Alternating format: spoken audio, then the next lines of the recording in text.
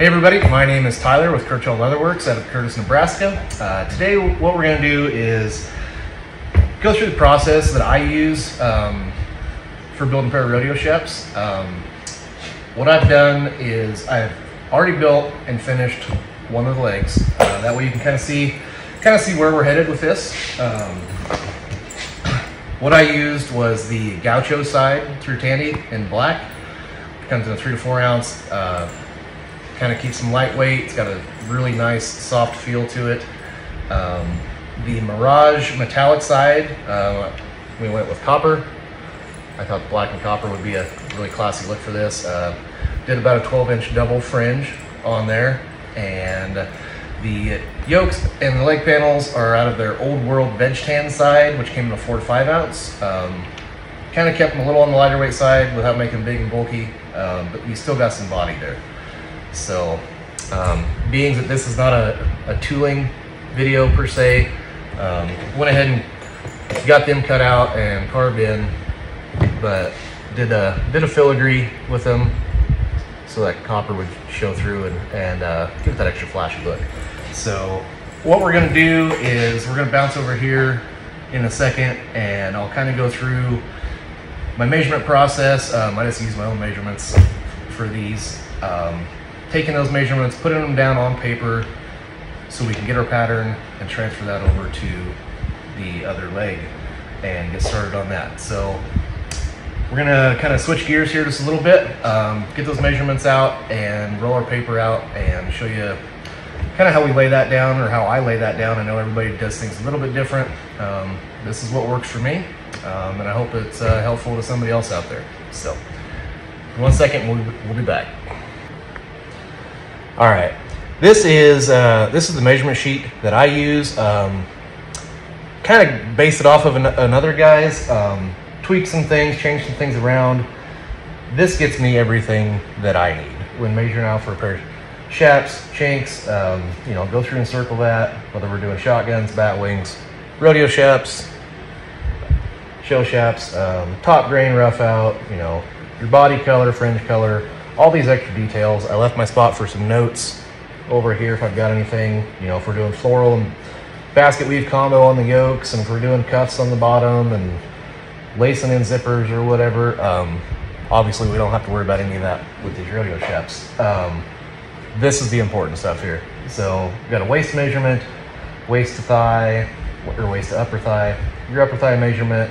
All these things are crucial to get a pair of Chaps to fit, or a pair of chinks. I know this isn't really a Chap building video per se, on how to lay out your measurements and whatnot. But what we're gonna do is, I got this all laid out on a big piece of butcher paper. Is what I use, because I buy it by a big roll, and I cut it up in the process. So I've already got that laid out on the paper. I'm gonna flip the phone around here in a second and show you how I've got it laid out and kind of tell you my process from there. Okay, I know what you're thinking already. What in the world happened to your pattern? So this is the pattern that I used on the other leg that's already finished. I had cut around, you know, the whole thing to get my Chap body laid out, went through and cut my fringe piece out with all the decorative stuff on there. But now that we're doing the other leg, I'm just going to reuse this pattern. Hopefully it makes sense to you. Trace all around it, get it laid out. Make sure you leave that 3/8 to 1/2 inch along the upper thigh, as well as the inside of the leg here, so you can roll that over and stitch it down. And I generally just do that first. Once I get this thing cut out, I roll those edges over there and there, stitch them down, be done with it. Kind of saves you from forgetting about it later. So once you get your Chap leg cut out, then do it twice. Lay this over, do a left and a right, and then you can go to cutting into this pattern. And what you're left with is your fringe piece that is going to be sewn on top of the Chap body.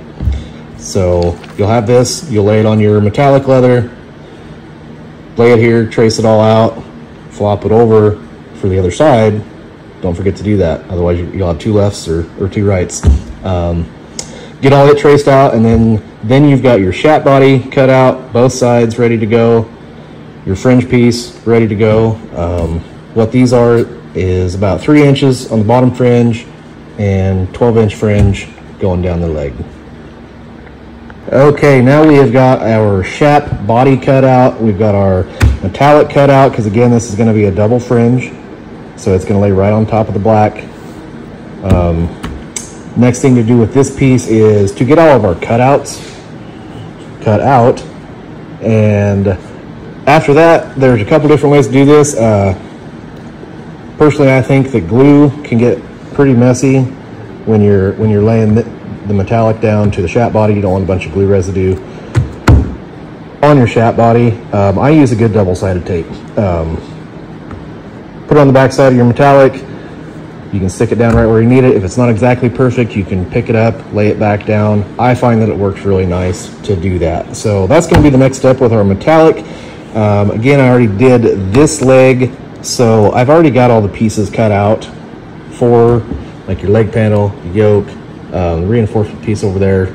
Again, it's a little bit decorative, so what I'll do that as well. I will put the double-sided tape on the back side of this. That way I can stick it down right where I need it, stitch it in place, and it's not moving around on me. There will be patterns for that included as well. The metallic, which is behind this leg panel here, as well as the top yoke, essentially you're tracing around this piece and adding, I add about 3/8 of an inch, so you get that little bit extra, so you still have a good solid surface to stitch down there. You want to stitch this to your backing piece first, and then you'll be able to lay this whole piece down after you put in your leg straps. So you'll put those in, rivet your leg straps in, then you can sew this piece down. Same over there on the thigh piece with your buckles.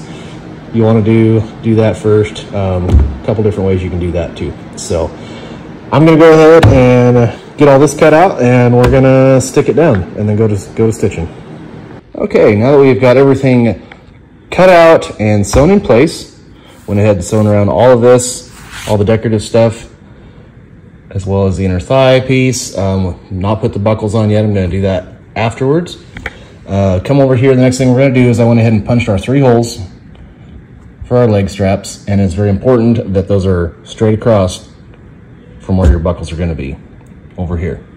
If they're not, if they're setting too high or too low, that thigh piece is going to wrap around. It's not going to hang right. It's not going to fit well. It might pinch, depends on a couple different factors there. So you want to make sure that they're parallel or right in line with where your buckles are going to be. So again, your leg straps are going to be coming up from the back side. Want to get those riveted in place. We're going to do that using a rivet setter and domer. Get those in place. Then we can put our leg panel across the top of our rivets to cover those up and stitch this on. It's very important that you keep your leg straps flipped out of the way when you're sewing around this, so you don't, sew across your leg straps and it's not going to look clean, and they're just not going to fit quite the way that they should. So gonna get a rivet set, sew this piece on, and then we're going to be ready to put in place our front strap and then sew on our top yoke. So we'll get that done and we'll be back here shortly. All right, everybody, we are done. I am totally done with these. I've got the back belt laced in and everything. They are put together and 100% finished. So kind of after that last clip, what I had done was rivet the leg straps in, sew this leg panel on, keeping in mind on the back side to keep those leg straps flipped out of the way when you're sewing that leg panel on. This way they move the way they're supposed to. If they're going to catch and rip, they need to be able to rip out instead of getting hung up on something. So you really don't want to be sewing across the tops of these things. After that, went ahead and got our top yoke sewn on and in place. Put our front buckle strap in place. I sandwich it in between the Chap body leather and the yoke. I feel like that way it's It's sewn across the top. I also sink a rivet there. Just a little extra security on that. On our inner thigh piece, I use 3/4 inch roller strap buckles. So for these pieces, I cut those at 3/4 of an inch by 3 inches. You can put these on a couple of different ways. I put it, you know, kind of go across the front side and the back side, sink a rivet in. I like the way that it looks when you see these. You don't have to. You can very easily just put the whole piece on the back side and run a rivet through. You wouldn't even see it. That's the way I do it. Again, probably no right or wrong way necessarily. It's just more about the looks on that. So these things are done. Like I said, got that back belt put in. It's just laced in. You could add some extra holes here so you could adjust or move it in or out one way or the other if you need to. There's a lot of different ways, hole configurations that you could do there to lace that in. Sometimes I even change it up just to change the look of things. So that's where they're at. That's where they ended up. Pretty happy with these things, and I hope everybody learned something. And I appreciate y'all watching. Thanks a bunch. Tyler with Kerchal Leatherworks, Curtis, Nebraska. Y'all have a good day.